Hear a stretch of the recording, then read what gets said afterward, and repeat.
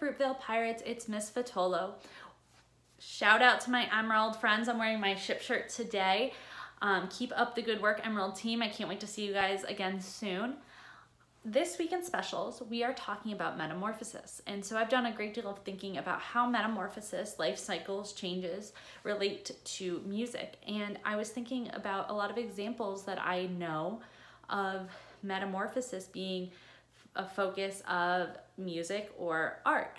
And one example that I found that I want to share with you is a Japanese folk song called Sakura, which talks about the changes that happen in the spring of the cherry blossom trees. When the cherry blossoms come into bloom and these trees are beautiful, covered with flowers. People from all over flock to see these trees, either in Japan, there's a whole bunch of them in Washington, D.C. And so I want you to listen to this song about the cherry blossoms and think about this, how this song focuses on the stage of metamorphosis where the flowers bloom. And after you listen to this song, I'd like you to think about another example that you know. Maybe it's a song, or maybe it's a piece of art, some form of art, piece of visual art, a painting or sculpture that you know about, and tell me about that piece of art and how it relates to a stage of metamorphosis as well. If you have any questions, feel free to reach out.